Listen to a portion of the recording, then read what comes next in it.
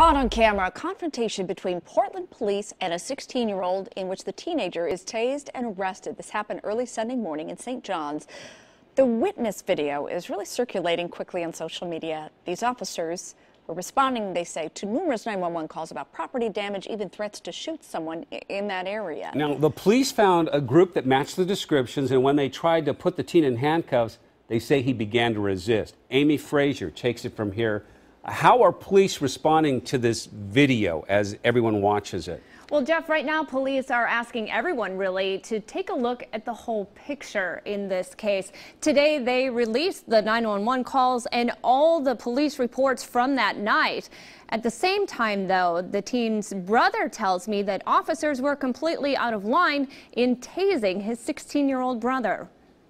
What did my little brother do? This is one of the witness videos on Facebook that has some community members outraged. Why y'all that? Why y'all doing this? It shows the moments just after midnight Sunday in St. John's when Portland police restrained and then tased a 16-year-old Roosevelt High School student. Today, I spoke with the teen's 20-year-old brother, Giovanni Goodale, who was also arrested, accused of interfering with police. What do you think about what happened? What I think is ridiculous. It's disrespectful. It hurts for an older brother to see his little brother get thrown like that by police officers. Not only that, they tased him, a 16-year-old kid. So I went to talk with Portland police to find out more. Officers tell me neighbors called 911 reporting vandalism. Here are two of those calls. Yes, they popped the tire. They were kicking the car.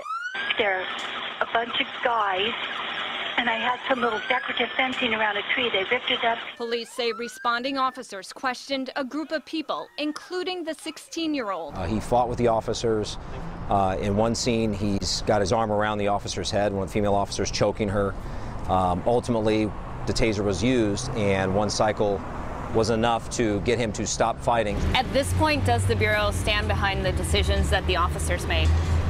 Well, at this point, there's no reason not to. The teen's brother tells me they were not a part of the vandalism. He says they were on their way from the skate park to Safeway to meet their mom when they were stopped by police. Then I looked over, answered a question. I looked back, my little brother's getting ragdolled. Now, I asked the brother today how the teen is doing. I'm told he's with his mother and he's doing okay. Some charges against that teen include disorderly conduct, assaulting a peace officer, and attempted strangulation.